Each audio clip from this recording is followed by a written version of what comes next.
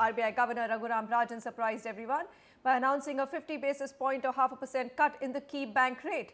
The cut brought down repo rate to 6.75%, the lowest in 4.5 years. Well, this means home loan rates should get cheaper yet again.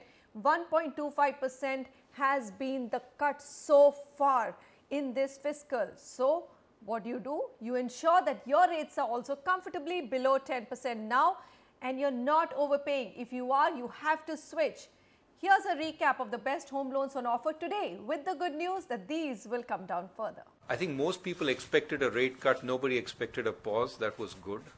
Now, the extent of the rate cut, to some extent, we were influenced by international developments since last time, which suggested a much weaker external environment. If you look at our exports, for the first time, volumes also were a little weaker this time around, all of which suggests that we have to live in turbulent waters for a little while longer. So that was why the policy was a little different from what people expected.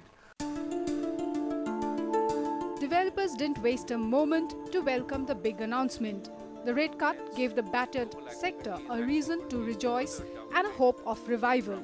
At the time where over 7 lakh homes are lying unsold in top 8 cities, developers are betting big on banks cutting home loan rates to accelerate home sales. Home loan interest rates have already entered the single-digit regime, with country's biggest lenders disbursing loans at rates between 9.75% to 9.95%. With a hope of further reduction, the industry is seeing light at the end of the tunnel. This rate cut of 50 basis points is something which is unique, which was not really expected, and therefore it's a windfall. I just hope that now, along with the risk weightage being reduced to 50% on home loan rates, I just hope that yes, the banks pass it on and in fact introduce teaser home loan rates, which will give a great boost, as the SBI chairperson had said about a month back in her conversation with the Governor RBI. This 50 points cut has left a wide gap between the policy interest rate and rates at which the banks lend to the end borrower. Will it nudge banks to make home loans cheaper is something home borrowers would keenly watch out for.